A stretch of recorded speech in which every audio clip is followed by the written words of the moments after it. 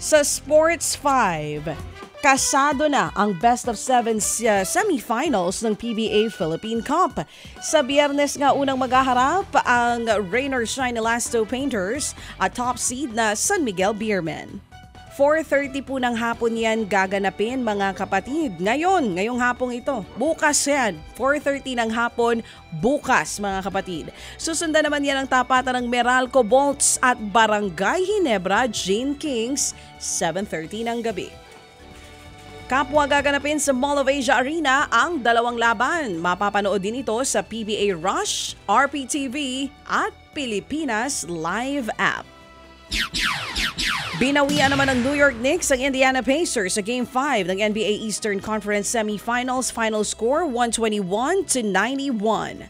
Matapos nga pong matambakan noong Game 4, hindi ito hinayaang maulit ni star Jalen Brunson.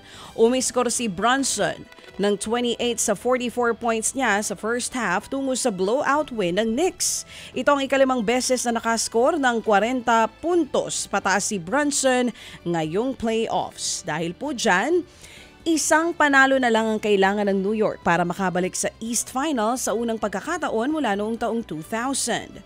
Tutulak sa Indiana ang serye para sa Game 6 sa Sabado.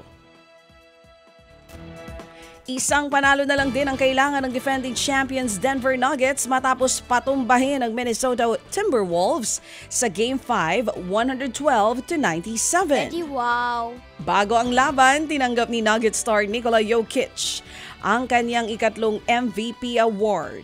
Lalo pang naging memorable ang gabi matapos umiskor ng 40 puntos si Jokic para nga madala ang panalo ng Denver. Bukod pa dyan, 7 rebounds at 13 assists. Matapos ma-0-2 sa simula ng serye, hawak na ngayon ng Nuggets ang bentahe. Babiyahe sila pa Minnesota para sa tsansang maisara na ang serye sa Game 6. Sa Biyernes, bukas po yan. Ted Filon at DJ Chacha ngayon nasa Radyo 5 92.3 News FM. Monday to Friday, 6 to 10 a.m.